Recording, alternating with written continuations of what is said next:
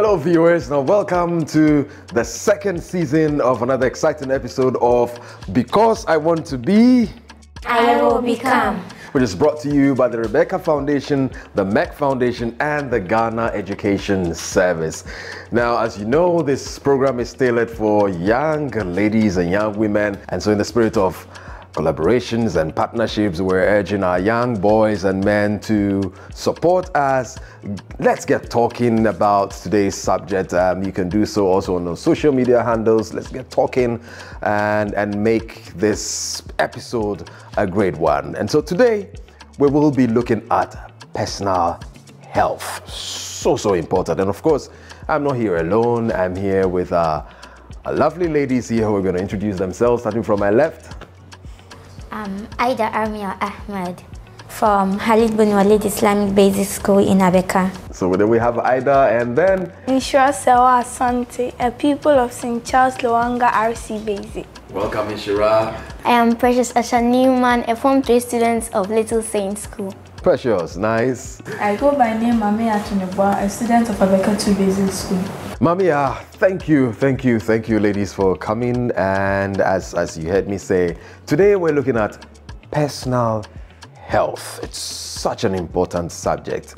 Most of the time we focus on all other things than ourselves. And so today we're going to delve into that. We share some experiences, and of course we'll also be joined later on by our resource person for the day. And so we can't wait for her to come in here. And so together, get ready, people. We'll be right back after this short break as we delve into personal health for today's episode. See you.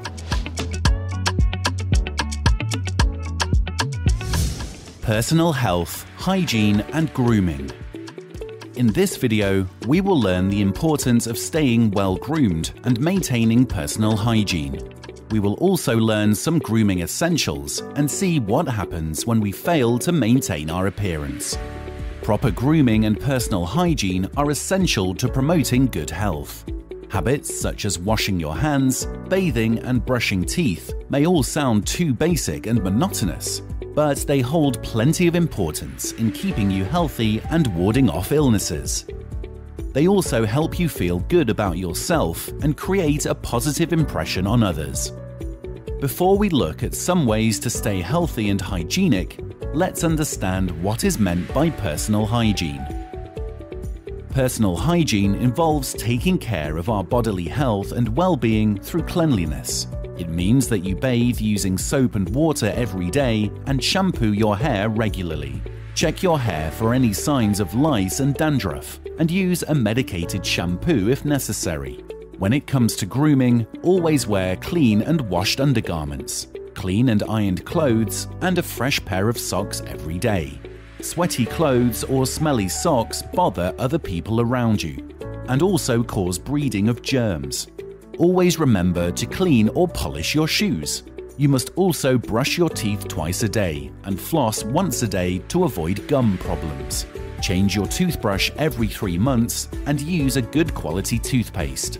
Use natural mouth fresheners like green cardamom or fennel seeds to keep bad breath in check. It's also very important to keep your nails clean and trimmed at all times. Dirt can easily accumulate beneath long nails and cause bacteria to breed.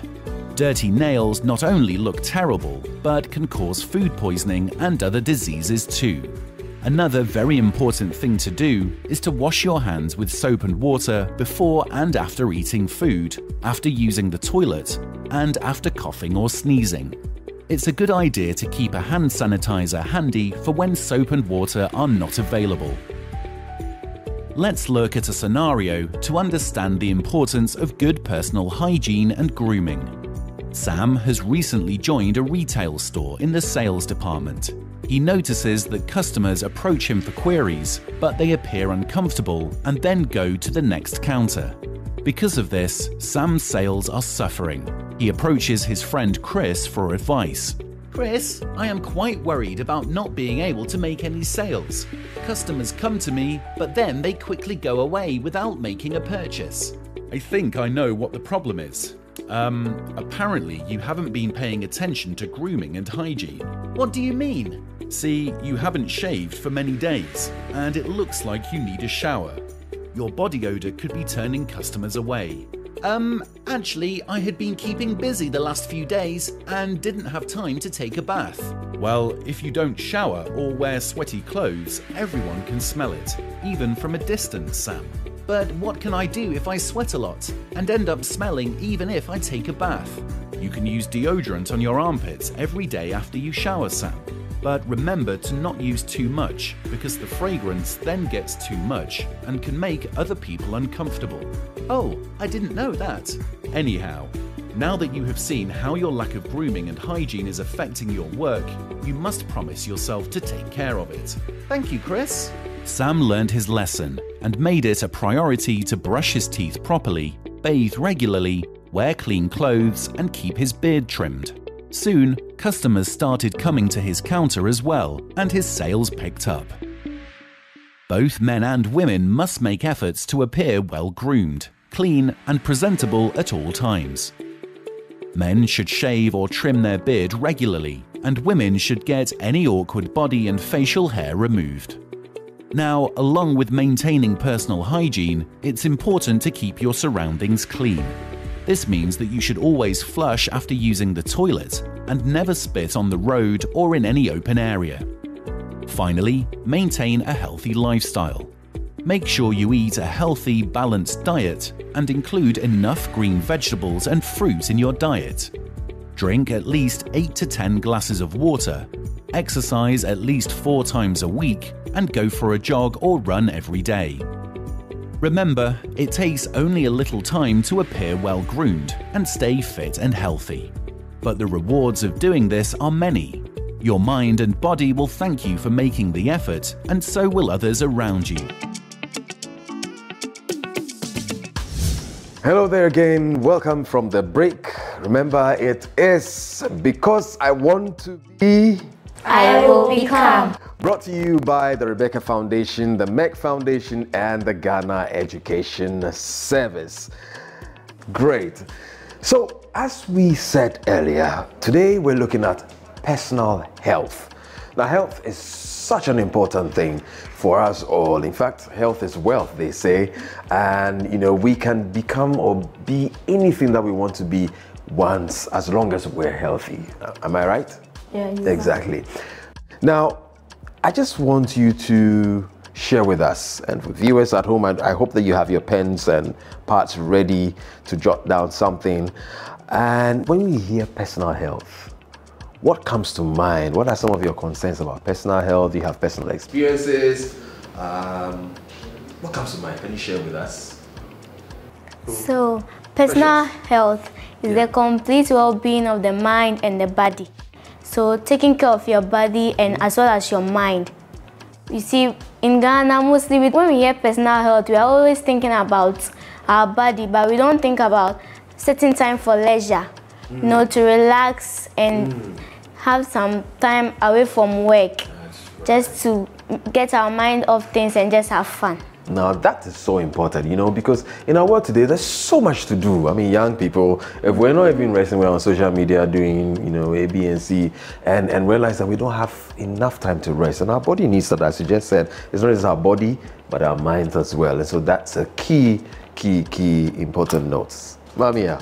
Okay, so to me, personal health is the mental and physical well-being of an individual. Okay. We are talking about individuals, personal. Normally, when we are talking about personal health, we focus mainly on the physical aspect. But we should note that the mental aspect is also very crucial. Very, very because, excuse me to say, if you are not mentally okay, it affects the physical body too. So we should know that. Thank you very much, Mamia, for that. So, let me ask, Inshira, if I should, what are some of the things that you do at home that helps with your personal health? Okay, so if you want to be healthy, you need to exercise your body daily. Does that mean that you exercise? I don't really, but I do. So this advice to yourself as well as the people? Myself as an example. Okay. And also eating a balanced diet. And also vegetables and fruit. Even if you're not a vegetarian, you have to learn to eat vegetables. That's one there, you know, because sometimes the fufu and the banku is too much. Yeah, you know? some people they think, oh, me, I'm not a vegetarian, so vegetables. So But vegetables, yeah. it's really healthy and it helps you have a sound mind. That's right. And I'm taking from your cue vegetables and fruits as well. You know, sometimes we do not take some of these things, but it helps in our health and our development. So that is very, very key. I like that point. Ida. You have to be bathing twice daily, combing the hair, brushing the teeth twice daily, and even maybe in the afternoon at 12 p.m. if you are feeling like maybe heat, you can just go and wash up. Ida, that point is just, you know, making me feel at home, because bathing twice a day, most times, you know, especially our brothers back home are guilty of that, and some of our sisters too. So we need to bath twice a day, make sure. And sometimes, as Ida said, you know, our weather in Ghana, in Africa, is very, very hot. And so we get lots of sweating, and we need to wash that out, you know, so that we're fresh. Those are very, very good points made. Because I want to be, I will become. yes, we will become whatever that we want to be. And so, ladies and gentlemen, we've started with delving into personal health, and we'll be right back after this break. We're going to introduce you to our resource person for the day, and see you in a bit.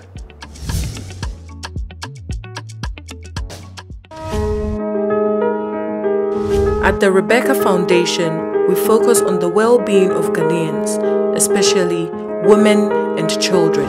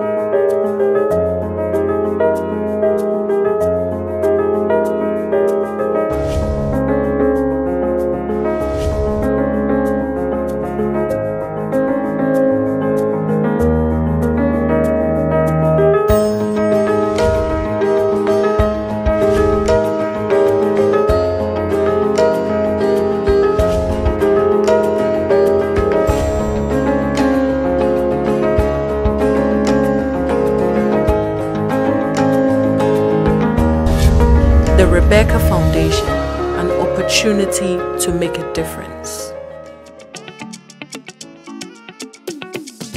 Hi viewers, welcome back. It's still Because I Want to Be, I will become. brought to you by the Rebecca Foundation, the Merck Foundation, and the Ghana Education Service. So we're still talking about personal health, and as I promised, we're joined by a resource person. Now she's no other than Audrey Sewa Bonso, who is a registered pharmacist with over a decade of professional experience, meaning we are in safe hands.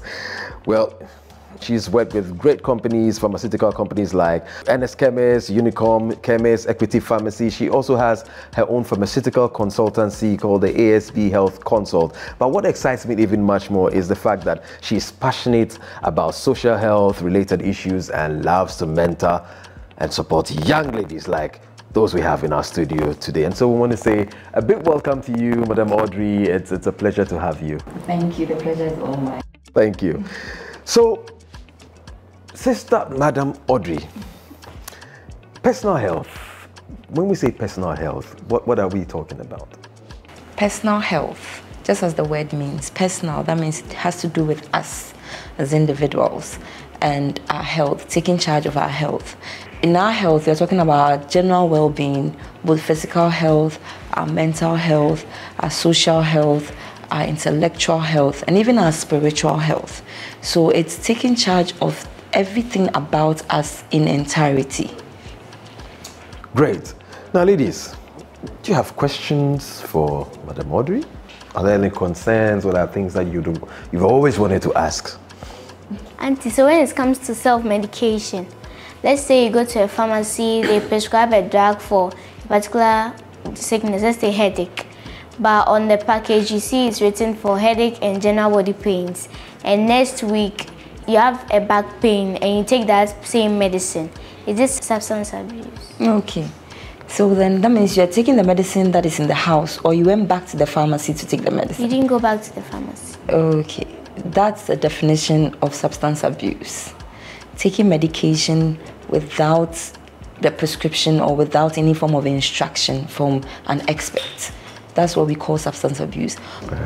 We are young, and whenever we are in doubt or we need anything, let's ask people that's like our parents or the experts. But first of all, I mean, within our jurisdiction, we ask our parents, and our parents, based on their knowledge, will say, let's go to the pharmacy or let's go to the hospital, but not on your own as young girls, because you don't know what is going on internally.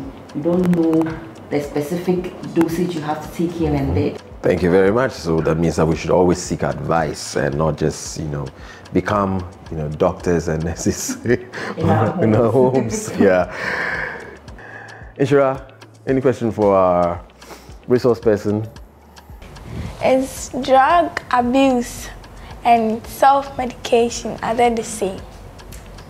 Interesting. Yes. So I think we can say that interchangeably, that self-medication leads to substance abuse. So the more you self-medicate, or anytime you decide to self-medicate, you are abusing the substance. And so in this case, the substance here is the drug, and so, or the medication.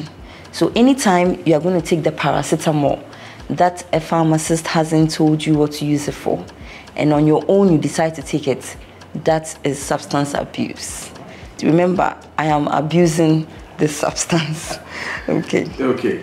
I just want to find out from you, what are some of the personal stories, experiences that you've had related to personal health? Okay, so there was this girl in my class. She just mishandled herself anyhow. She didn't actually pay close attention to her personal hygiene. And it got to a point she had body odor. But we as her friends, we didn't know how to come out and tell her that she has body odor. So we consulted our female teacher. And she came to us to talk to the whole class about personal health and hygiene. And she took the lessons she learned from it, and now she's better. That's a good one there, because, I understand what you mean by that, because sometimes it's very sensitive to tell your friend, or maybe they might take offense. Maybe they have a bad odor, you don't want to say, but it's good that you reported it, you talked to the teacher, and she also found a way of talking about it. So that's a good thing. That's the way we help each other. And so that's a good point there. And just to add on, so as young ladies growing up, very soon, I don't know if some of you have even started having your period. Because of that, it comes with some form of odor. And that means you would have to take double care and extra care compared to our brothers or our siblings that are male or younger than us.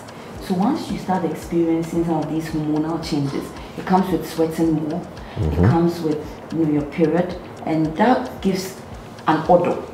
And so you have to make sure that you take more care of yourself compared to your brothers or your younger siblings. That's something I need to add in. Well noted, well noted. Our friends back home as well and siblings are also learning as we are.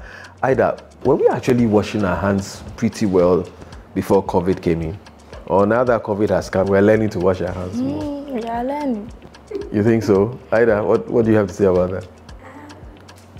Before COVID came, we are not washing our hands like today. But because people want to prevent themselves from getting the virus, they would always wash their hand every 20 minutes using sanitizer, washing their hands. They'll even spot it. So I like that.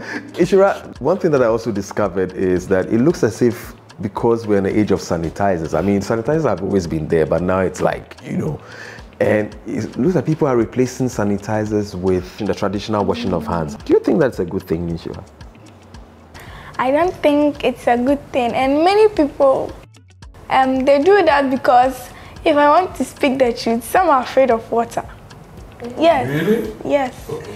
Some people, when they touch the water, they start running. So they think the sanitizer is good rather than go to the tap and wash. And the sanitizer too, they see it's easy. You don't have to walk. It's just in my bag, so I'll pick it. So it's like, it's laziness. It's laziness. Thank you said that. Laziness is causing us to, avoid the traditional way of washing with our hands. But even, from what I hear, Audrey, correct me if I'm wrong, is that even when you apply your sanitizer, you need to still wash your. Well, why is that? Isn't that enough? The sanitizer is more supplementary. It adds on to giving you another layer of protection. But then the fundamental one is washing your hands, because with the soap and the water, it's able to, that's why we said running water, because then it's washing away, the soap will break down any barriers, and then the running water will wash down any germs that are stuck in any part of our, hands. So then the sanitizer then will give you another layer of protection. So when you just do the sanitizer, sometimes you let the germs still stuck on. Some will die, some will just go, but then the germs are still stuck on your hands. So please, the hand washing, sanitizers do not replace the hand washing. And we were doing it so well during COVID. And yes, so I think that we can just continue the habit. Because during the COVID time, they recorded very low cases of cholera because we were washing our hands. And so then now it's coming back, of course, because we have. So please, the sanitizer does not replace hand washing. So take it as our new life now. Doing it periodically. Do not replace traditional hand washing with sanitizers, so that we stay healthy all the time. What are some of the things that you're taking away from today's episode? I've learned how to take care of yourself and how to prevent self-medication. Okay, so self-medication, that's one thing that we touched on. We just don't go for any medication. Just because we had a headache today and tomorrow we have another pain somewhere, we go back to the same medication without, going to the pharmacies to find out whether it's the right thing to take. Mamiya. Okay, so before that, I'd like to share a story. Oh, okay, quick. Okay, so I heard this from a man. During his early childhood, he had an accident. And unfortunately for him, his head got locked in the car seat. So they had to forcefully pull it out. So because of that, he was left with a permanent injury. Every 2 hours, he'll start having pains in his neck. So because of that, he bought aspirin. And then he'll be taking it every 2 hours without the knowledge of his parents. So growing up at the age of 50-something, he died last year. He had lung problems. When he went to see the doctor told him it was because of what he was doing during his childhood. He said he did that for 8 years. Every 2 hours, he take 2 aspirins. I was generally shocked because self-medication can be very harmful. As the man narrated before he died, he said he had lung problems and it eventually killed him. Final stage. That's really, really, really sad, but it's a lesson for us all back at home as well, that we should not self-medicate. We should seek advice and go to the right persons to help us and advice. That's very, very educative. So what are some of the things that, going back to your schools, going back to home, what are some of the things that you would want to change or see happen in your home as far as personal health is concerned? So I would like to set some time away from learning, to have some time of my own to relax, make myself feel good. Feel good is part of it, as a resource person said, feeling good is part of it. And so making time to rest, which is very, very important. Young people of today, we don't have time. Everything, there's something always to do. We're not doing anything. We're on social media, so there's no time for rest. So social media is taking the brain power as well. And so when you're talking about rest, you're talking about sleeping. You're talking about just relaxing, going for a stroll, or reading something that is not stimulating in the mind. Because the social media is taking all your time, and then it's also actively, getting you involved both mentally, and that's not rest. So please, social media, resting is not necessarily away from your books. Social media is also part of a part that we don't have to, fully commit to. So that's for you, those who are addicted to social media. That's a message right there for you, that it's important that we really rest without having anything distracting us or engaging our minds, because even our minds need to rest. Personally, for me, this episode had really sort of reminded me about things that I should keep in mind and keep doing, and I'm sure that all of you as well. And we're not just going to keep this information to ourselves. When we go back home, make sure that we put into practice, encourage our friends, our school as well to do same, so that together we have a healthy society growing up together. Thank you so much, ladies, for coming, and particularly thank you so much, Sister Audrey, for sharing your expertise on this subject and the information that we've gathered here into good use. People back at home, it's still because I want to be, I will become. Well, as always, we have some activity coming your way, and so stay tuned as we delve into that, and we'll be right back.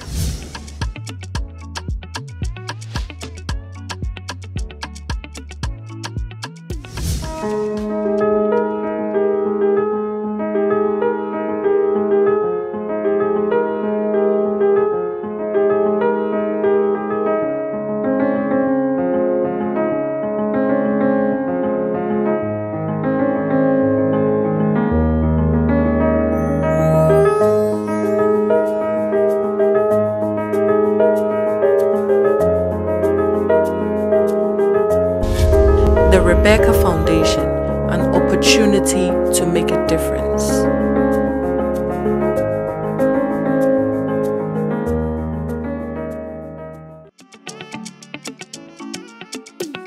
Good morning. Good morning. This is Dr. Princess Afram. You are welcome to White Tooth Dental Clinic, and this is the dental education. Okay, so we're starting with brushing technique, which I think is very important. So you should brush twice daily. First in the morning after breakfast, and in the evening after you've done with your supper and everything and you're just about to go to bed. So to brush your teeth, I always say you should have soft bristles. Okay, so with your soft bristles, you should brush in what? Circles. Okay, it shouldn't be like that. You get it? It should be in circles. Protect the gums. The gum supports the teeth, so you should brush in what? Circles. Do same at the back as well. And the chewing surfaces, you should brush the chewing surfaces very well. You can count 10 on each quadrant. Okay, brush the chewing surfaces. Okay, don't forget the tongue in the middle. Okay, brush the tongue, thrust it out and brush the tongue. Okay, with your tongue scraper or the brush itself. Okay, then I said after all this, you should be brushing twice daily. First thing in the morning after breakfast, and the last thing just before you go to bed. When you brush, it should be the last thing, but you should know that after brushing, you are brushing the surfaces, so the bacteria is equally smart. It hides in between the teeth where the brush cannot reach. That's why the same vein we promote flossing. Okay, so this is a thread, that's a floss, a nylon thread. You hook it like that and go in between the teeth to remove the food particles that are hidden in between the teeth. Then you brush. Okay, then again, you should also visit the dentist twice a year, 6 monthly interval. So when you go, the dentist is going to remove plaque. Plaque is the #1 cause of bad breath, people call halitosis. So the dentist will remove and check for any abnormalities, any hole in the enamel, caries. If the caries is in the enamel, you won't know. During the cleaning, the dentist will detect that. The teeth has 3 layers. The enamel being the strongest layer. When the cavity is within the enamel, it is easier to fill. And it's easier and cheaper because it's small. And the place, but when it goes beyond and goes through the dentine into the pulp, then you are landing into root canal treatments, which can be very expensive.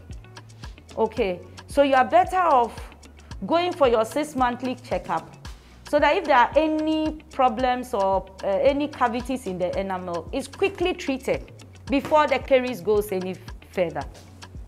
Okay, so the 6 monthly checkup and possible cleaning with the dentist is very important. Okay, I always say dental is cheaper when you go early. Okay, all right. Please, what is the plaque? The plaque is the yellow thick thing behind the lower front teeth. It's food particles mixed with bacteria, very hard. Okay, so your ordinary brushing cannot remove it. So when you go to the dentist, that plaque is removed. Thick yellow. Even when you look at people's teeth, sometimes when you talk to them, if you look in between, you'll catch it. You'll see some yellow thing in between the teeth. If you look round these days, you'll see it.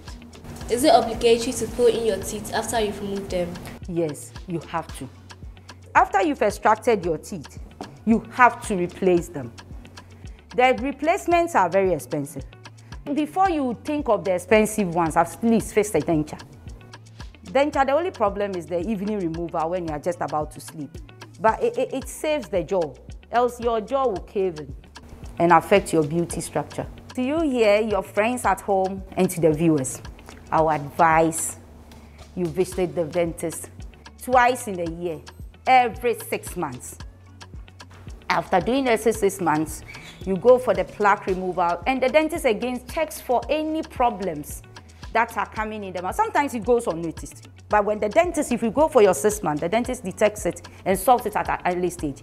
Like I said, when the caries is in the enamel, it's cheaper and faster to treat than if it gets to the pulp. And you should also avoid fights at school and actions that will fracture, that could damage your front teeth. I've told you it's the dentist's prayer. So you've got to take care of yourselves at school and to reduce the sugary foods, the fizzy drinks. It also damages the teeth really fast. So for your age and to yourself, your friends, I tell them if your friend is chewing something, be careful. It can damage your teeth, okay?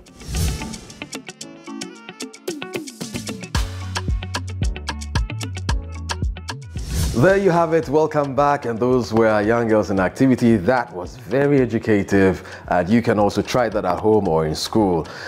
Well, people, my name is Ajetiana, and it's still Because I Want to Be, I Will Become. All too soon, we've come to the end of another episode. Next week, we'll come your way with another exciting episode. So look out for the next episode. It's going to be exciting as usual. Make sure that you are going ahead with the talk. Personal health, keep talking. Join us on our social media handles as you see on your screens. You can also email your stories to us and we'll give it some personal touch. So stay healthy. As always, we'll see you next week for another episode. Take care.